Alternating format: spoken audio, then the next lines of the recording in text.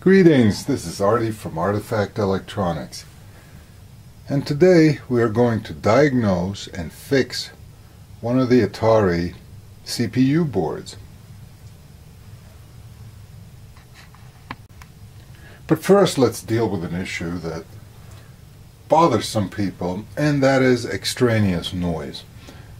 Well, extraneous noise, in this case, for instance, the pinball machine's buzzing and hissing and all that sort of stuff, that is just part of the repair process.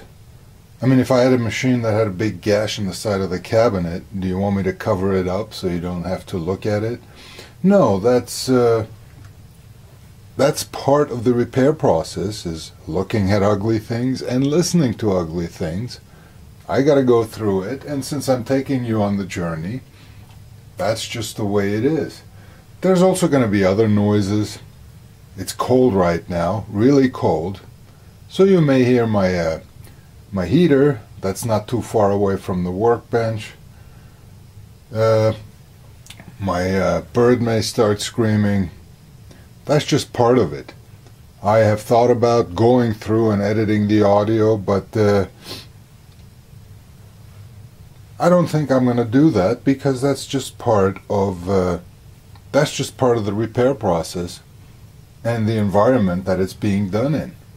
I welcome your comments on that issue. But on to the subject. You may remember that along with the pinball machines I got 21 of these boards that were thrown into the deal, and I did a first pass on them, basically just plugging them into a machine. And at first, none of the 21 boards worked. There were various issues. Some of the issues became obvious after a while, just looking at it. One thing I found interesting was that see the crystal over here? It's a 4-meg crystal, and I don't know, it doesn't show up really well, but it's banged up pretty good on top. What happens is it sticks out more than a lot of the other stuff, and on about 3 or 4 boards the crystal was gone. I mean, I didn't look for it specifically, but it was broken off from the board specifically. Now, when looking at this board, what I noticed was that even though the crystal was there, the solder joints were broken badly and it wasn't making contact. So I resoldered the joints and got some activity out of it, but along with that, I replaced the ROMs with 2732s over here and made some mods on it that we'll talk about. So I can quickly change ROMs and use these in different machines. And other than that, some of these solenoid drivers over here were also bent over all the way, as were all of the bypass capacitors. Legs were broken off, and without even testing the game, what I did was I replaced all of the ones that were broken, because when they're broken, what can happen is you turn on the machine and the solenoids activate, and eventually either pop a fuse or start smoking. So there was a little bit of preventive work I did on this, but other than that, this board does not work right now.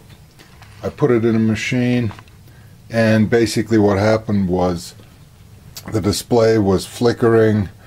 The light bulbs were all on full intensity, which that shouldn't happen, because when the board's running, even if the lights are stuck on, they shouldn't be that bright. And so we have a non-working board. So let's start going over it and see what we can find.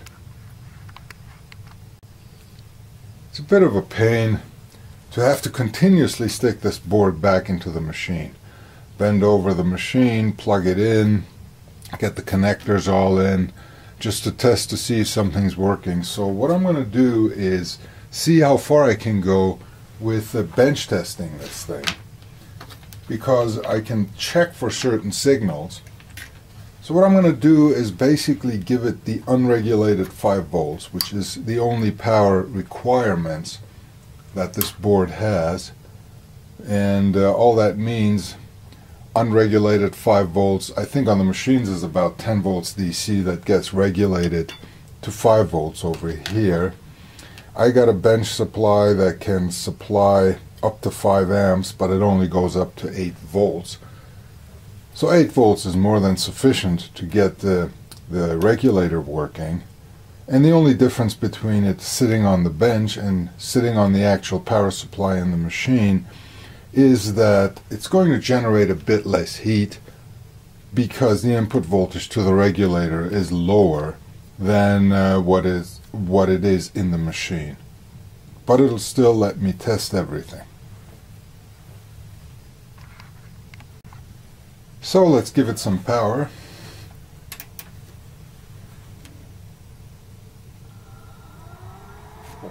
Oh, that infernal noise.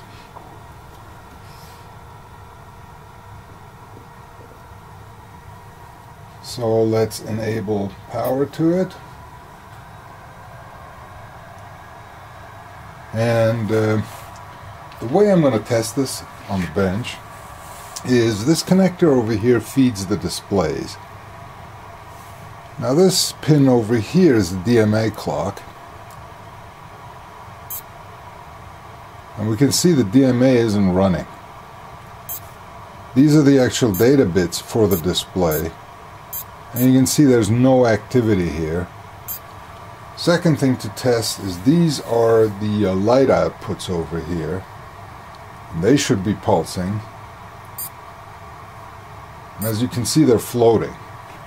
And that's actually okay, because the way this works is the lamps have power tied to one end at all times, and the other end is tied to one of these outputs, which are driven by these drivers. When the drivers are off, the output's floating. One of the sides of the bulbs is floating and nothing is happening. In order to turn them on, the respective buffer has to be enabled, and then you'll see some pulsing over here. But as you can see, the board is pretty dead. There's really nothing happening at all right now. And also note that I've left the infamous shunt resistor in here.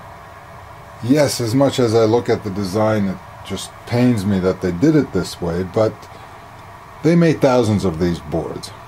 And there is a reason for that resistor to be in here, and I'm not going to try to redesign what the manufacturer did. So my decision is, I'm basically putting these shunt resistors back into every board I have, and that's the way they ran for years, and hopefully that's the way they'll continue running for years. Another issue is that without this resistor, the regulator is providing close to 3 amps, and that is, I mean, if it's still working, if it's not going into thermal shutdown, great, but it is stressing the regulator. And giving it this resistor, sure, makes things hot, and we have a lot of wasted energy here, but at least the regulator isn't going to get as stressed as it would be without the shunt resistor. First and foremost, what does our voltage look like?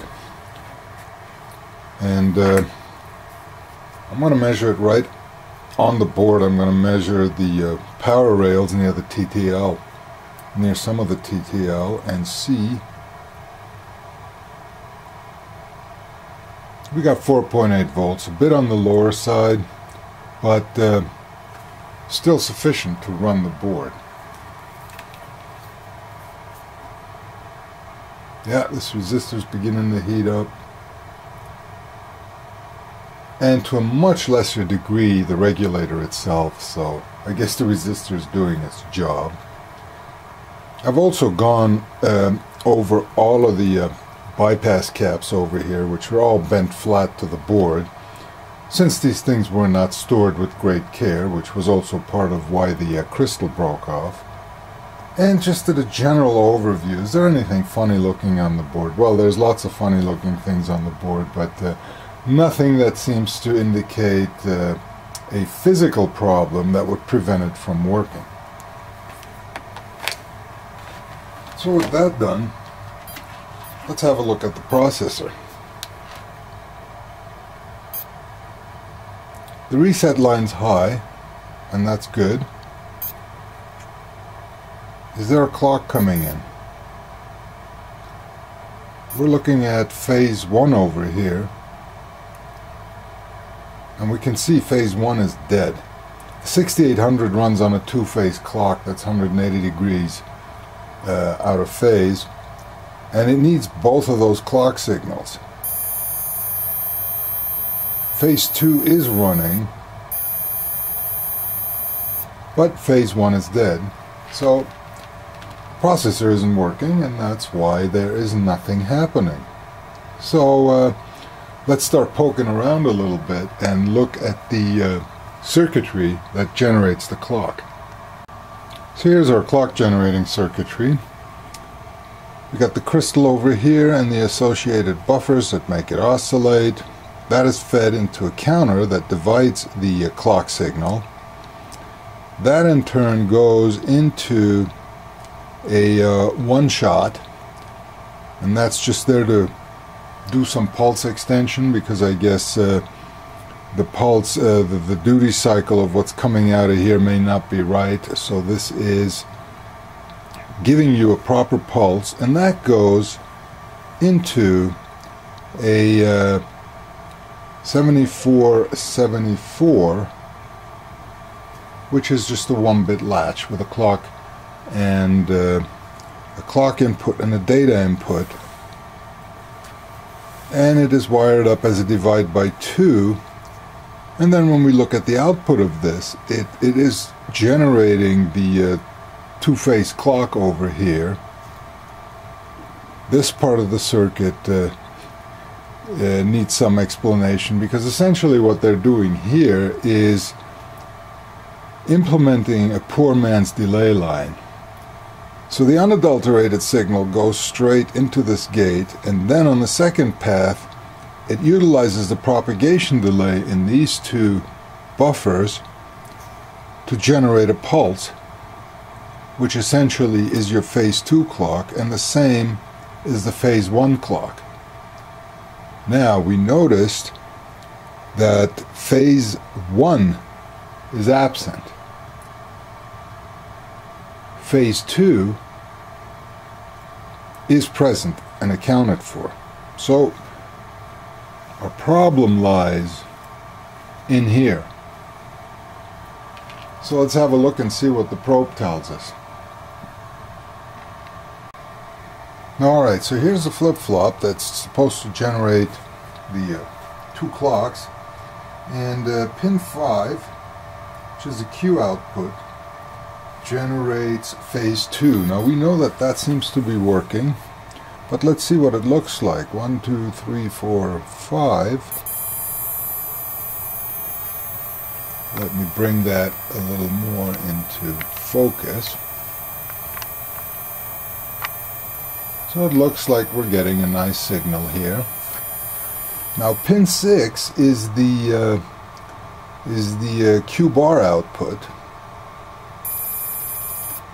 and we can see that that looks kind of funny.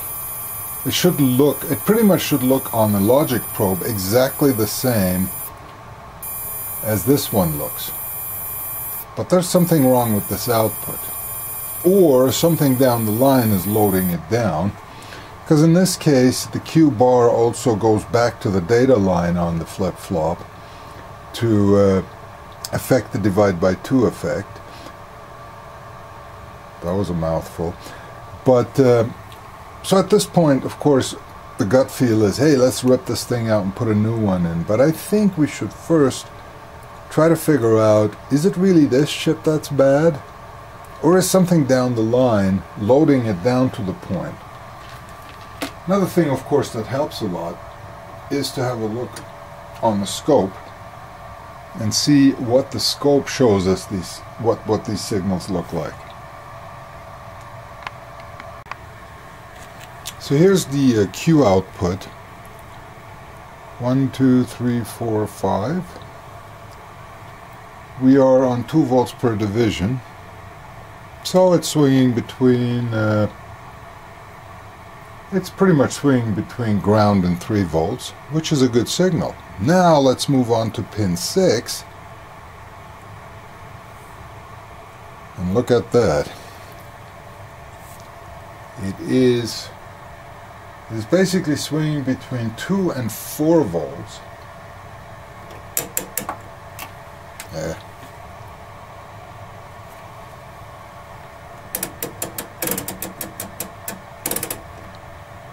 Oh, come on. See, it doesn't want to trigger on it. Just happened here. I just touched the wrong thing. And that pot's getting dirty again. Okay. So let's do this again, and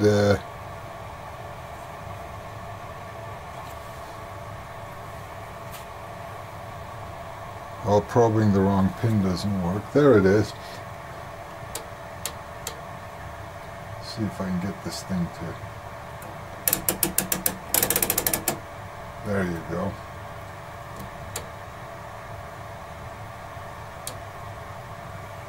So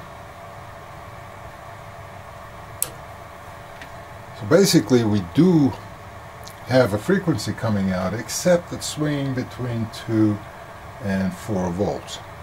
So it's never reaching 0, so it's not triggering what's coming after it. So now we need to find out, is it this chip, or is it something else doing this? And the easiest way to do that is to cut the pin. So I'm going to cut pin 6 close to the board after turning off power. And the reason I'm cutting it close to the board is I can reconnect it later by bending the pin back down and resoldering it if it turns out that this chip is not at fault.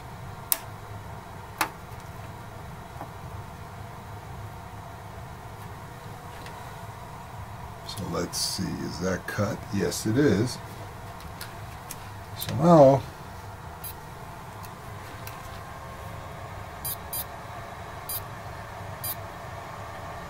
well, it's not running, and that's because Q bar is connected to the data input. But we can clearly see that this pin, well, we can clearly see nothing right now, but that the Q pin is high and Q bar is low. So it is able to go low, which leads me to believe that something further down the line is loading it down. So what does this connect to? Q bar connects to pin 3 on, where did it go? To C9, which is a Schmidt trigger buffer, pin 3. So what we do is we find C9, which is here, and pin 3 is high. So my guess is, my educated guess is that the 7414 over here has a bad input.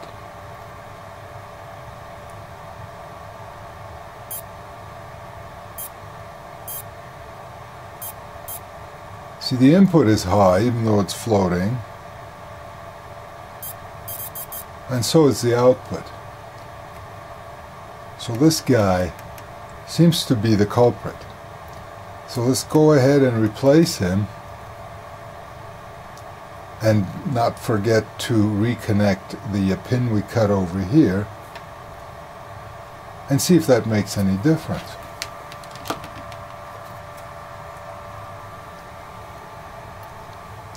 Power off. And we've done this before, so I'm going to do it off camera, but basically we are going to cut all the pins, heat it up, remove the leftover pins, and put a socket in here and put a new 7414 in and see if that helps us any. So all we're going to do here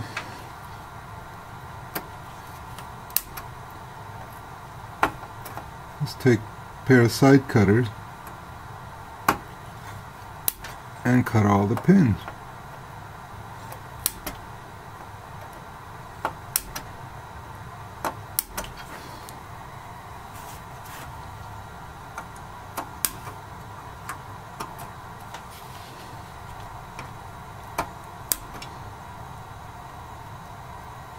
And so on, so it comes out. Then we clean up the holes, socket it, and see what happens next. And then we have the fun part. Heat up the pad.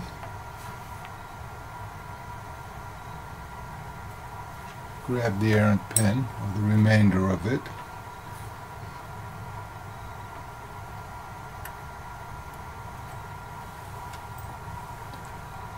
And pull it out.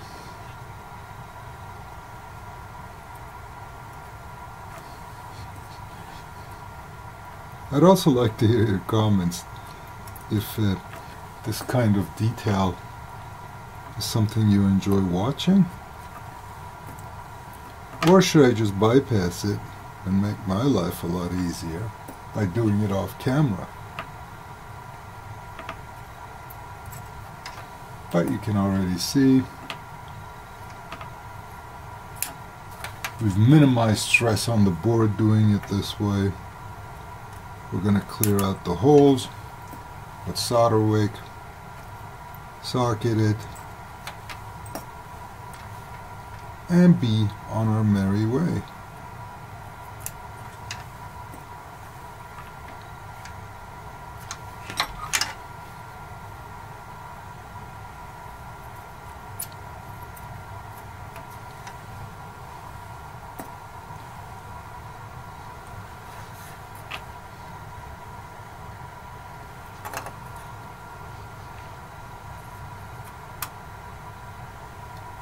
The last one doesn't want to come out. That's because it's sitting on the ground plane and it needs more heat. Okay.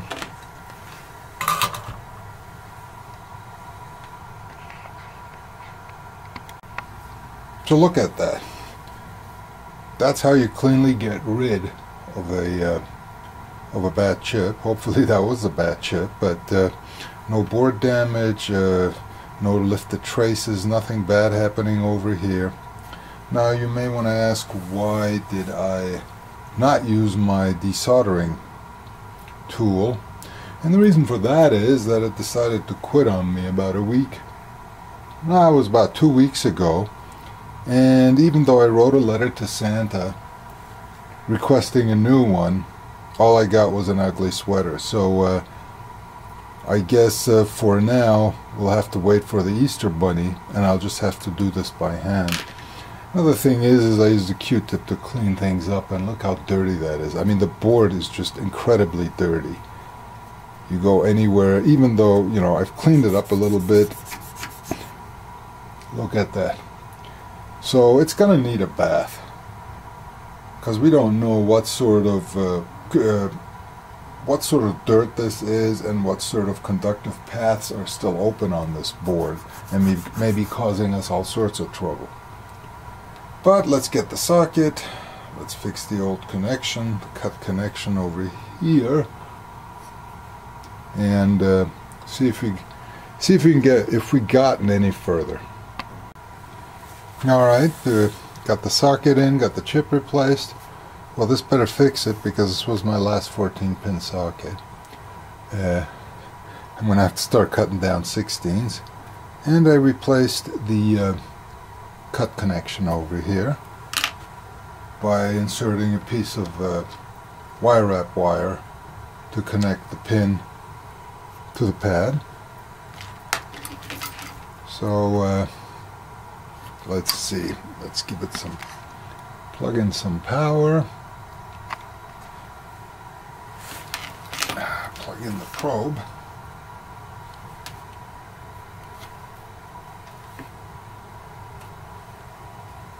and away we go. So here is the Q output that we saw working fine, and here's the Q bar output. So now we should be getting phase 1,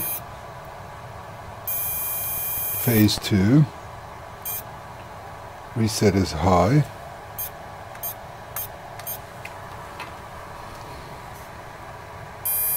so our DMA clock woke up. Ah, crap. But there's no DMA data coming out. There seems to be some lamp data coming out. But the fact that the DMA to the display isn't working means we still got a problem. I'm not going to plug it in like that. So I just started poking around for signals because things seemed to be working, but the output wasn't good. And then I stumbled across an inverter over here, and even without a scope, if we probe one of the inputs here, we're clearly getting a pulsating signal, which you can't see. So let's do this again.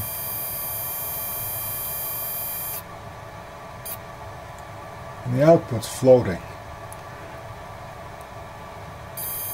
So here's the next input. Output floating.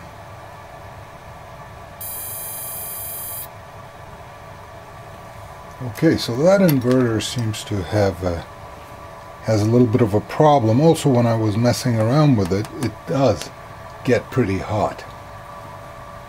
So let's go in and replace that guy. Make sure we got the right one. It's E10, which is this one here. And before, one of the important things to do here is to mark the offending chip, especially since its neighbor is the exact same type.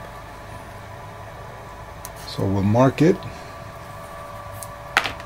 we'll take it out just like we did before, and see if that makes a difference.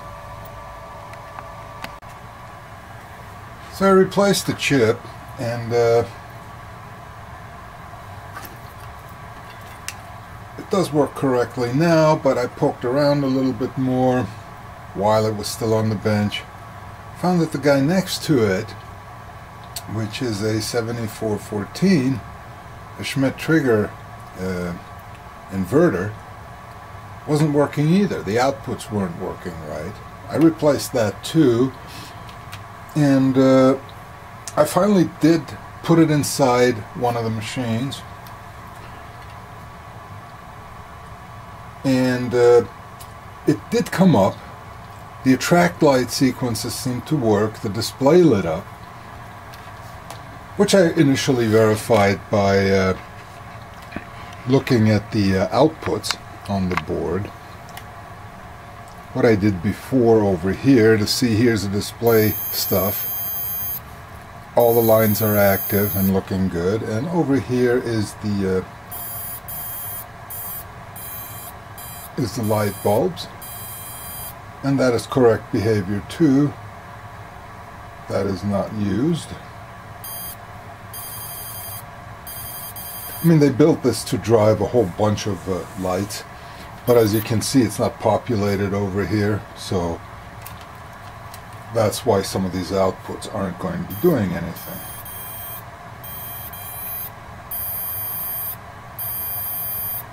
But yeah, I verified that in the machine the lights worked, it came up, but none of the switches worked. The test button didn't work. I mean, nothing at all, as far as input is concerned. So I brought it back to the bench and I started measuring, and found another weird chip over here. This is a 7404 inverter, and we all know how inverters are supposed to work, but the input's low, output's high, right? Okay, but that's where it ends on this one, because all the other ones, we have a low input and a low output. Low input, low output, and that repeats itself all over. So this chip is bad. Now, what I think happened is, and I've seen this before, is the switch section is pretty messed up. I mean, there's this whole top row of chips is supposed to generate control signals to read each switch singly, and for instance, let's have a look at this one. This is happily, I mean, it's doing something, it's pulsing, right? So if you were just to check it this way, you would go, oh, okay, the chip is alive. But when we look at what the scope says, if I can get this to show the scope without being totally glared out.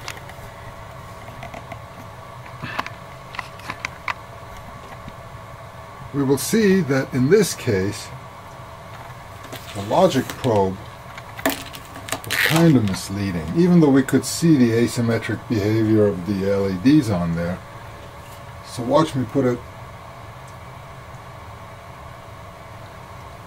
Look at that.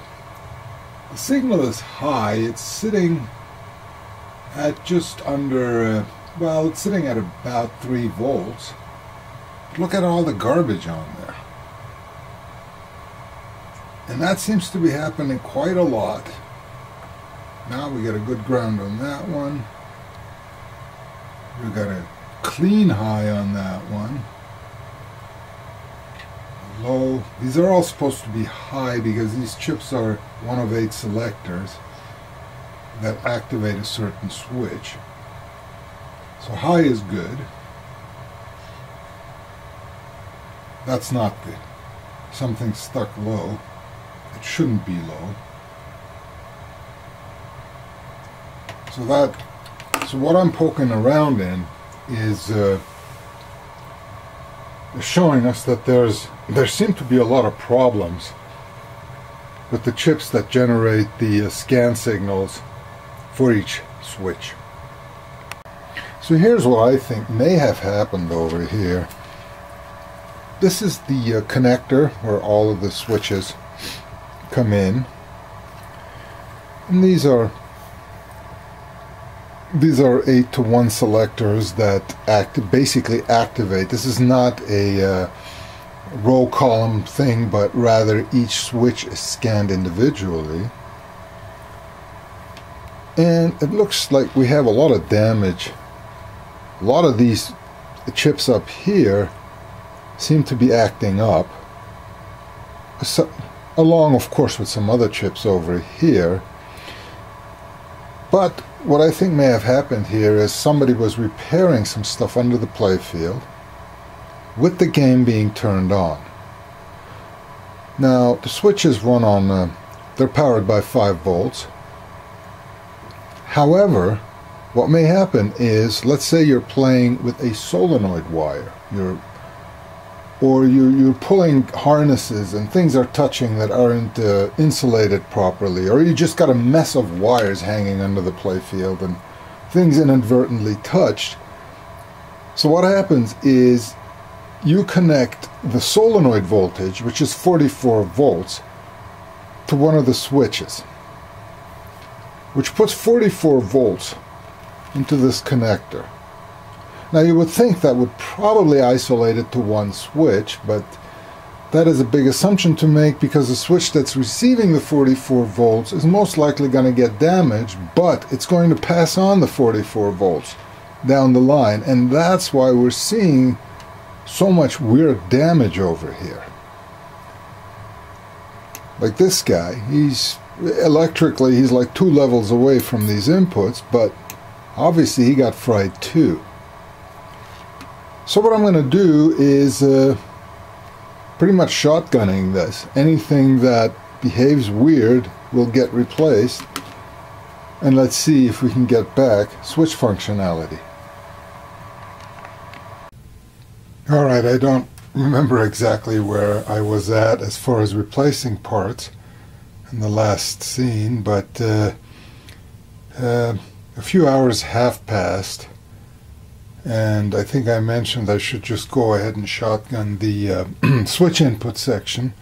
I didn't do it, I analyzed it, but it was quite a mess.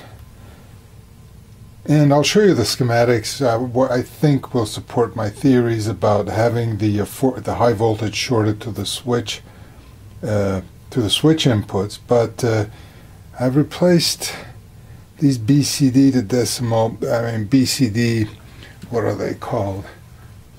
BCD to decimal decoders, which are which are driving the switch strobes. This one, this one, this one, and this one. And I analyzed it by seeing that signals going to or from them were corrupted. And I cut a lot of traces, pins, and stuff like that to isolate which chips were bad, till I got clean signals coming out of them using the scope. And it also took some other stuff with it downstream. This one particularly, there was another bad inverter over here, but it seems to be, the switch stuff seems to be working. But let's have a look at the schematics and see what happened here. So here's a part of the schematic that shows us where the switch strobes are generated. Again, we don't have a switch matrix, but rather each switch gets a ping from one of these lines, and if the switch is closed, it returns an active low on a common line. So since the processor knows which one of these is activated, if it gets an active back, then it knows that that switch is closed. And the way this works, we have these BCD to decimal decoders. So each one of these chips can generate one low on one of the 8 output lines. Well, it can generate a low or a high, because the way they work is the first 3 lines select which one of these outputs is active, and then the last line, the D line, is the actual data that gets output on those. And this guy here selects which one of these, how many do we have, which one of these 10, what the data is going to each one of these 10 when they are selected. So that way you basically have 10 by 8, 10 times 8, or 80 strobes generated over here to drive the switches. Now, I think my theory about the high voltage being fed through one of these inputs is probably correct, because what I replaced here, first of all, this part that decides whether to put a low or high on the respective strobe line, this was bad. These buffers were bad. And once I had these two replaced, I still saw some corruption on these lines that were common to all of these chips. So I started testing, cutting pins and traces and all of that till I identified which ones of these were bad. And once these were replaced, the data started looking good on here. So the data that was driving him was good, and they were all actively creating strobes. So imagine this, that somebody mucked around under the playfield and somehow, inadvertently or not, injected 40 volts or 44 volts, which is a solenoid voltage, into one of these strobe lines.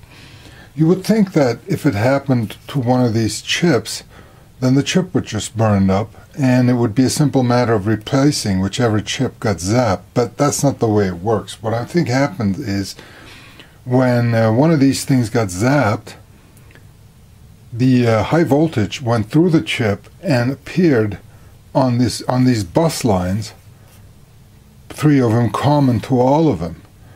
So that's why several of these went bad, because the 40 volts, assuming it went in here, came out here and entered some of the other chips and zapped them. It also zapped this chip because it's connected to whichever one got the high voltage.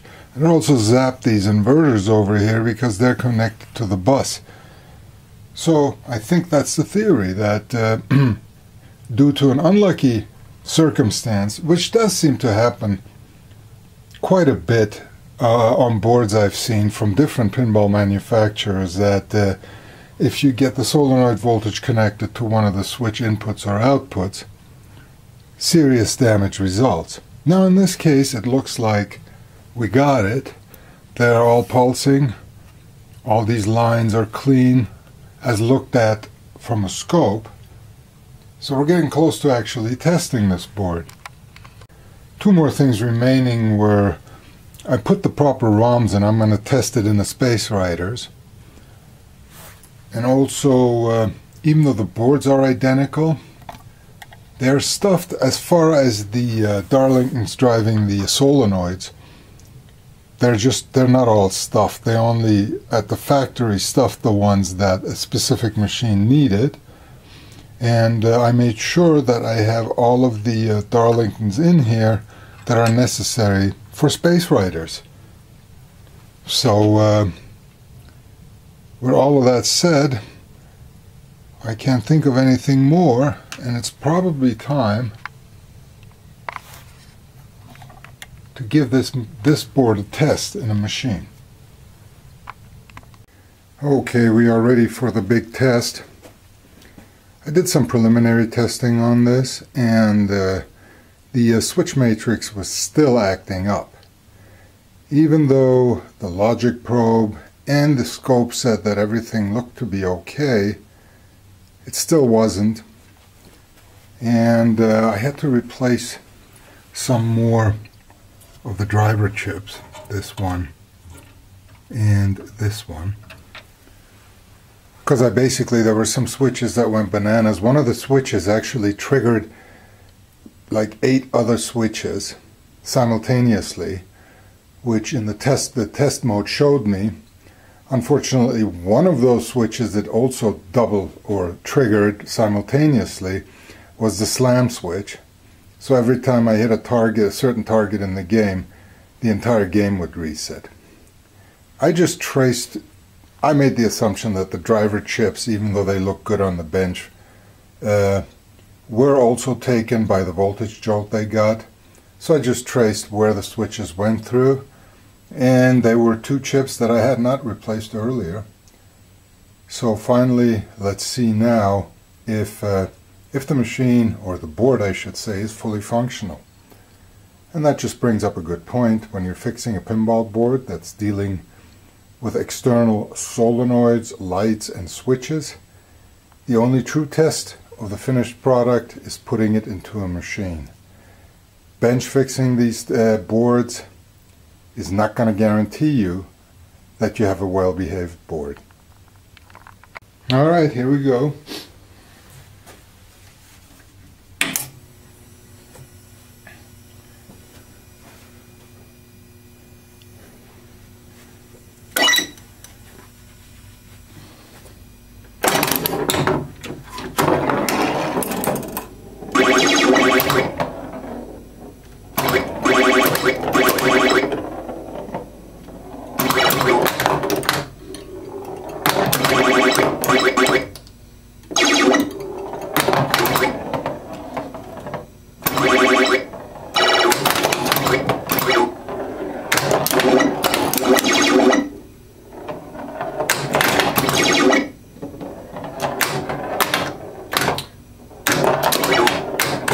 things seem to be working.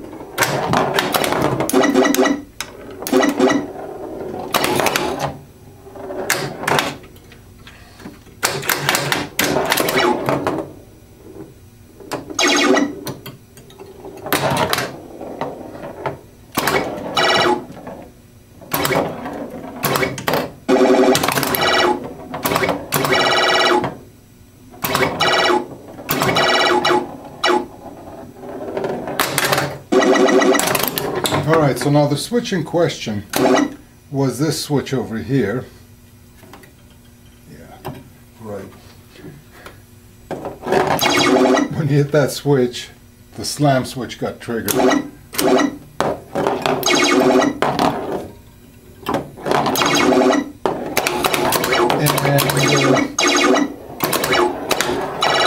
this slingshot didn't work at all.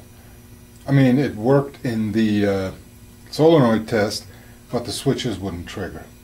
But it looks like everything is good now.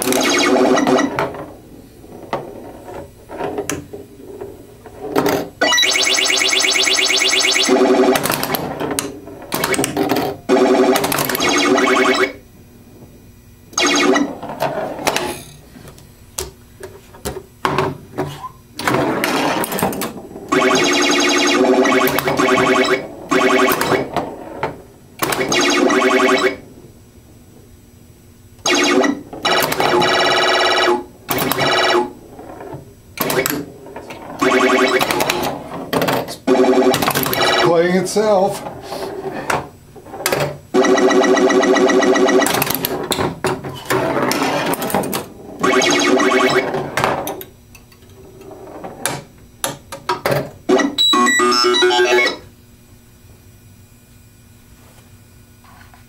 Alright, looks like we fixed it.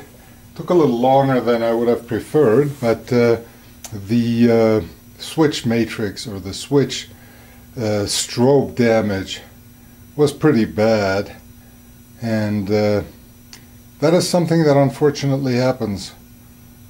I've seen that on several other machines, not just Atari's, other machines too, but the damage was probably the most severe on the way the Atari board was laid out. So thanks for watching. Now you have a better idea of what it'll take to diagnose and fix one of these boards. Use your thumbs in the proper direction, subscribe, and leave me a comment. We'll see you next time. Bonus footage. Here are the victims that obviously didn't make the grade. As you can see, they all have their legs cut off, except this guy over here. I took him out whole. It's a 9301 decoder. They're kind of getting a bit rare to find. There's one or two available on eBay, but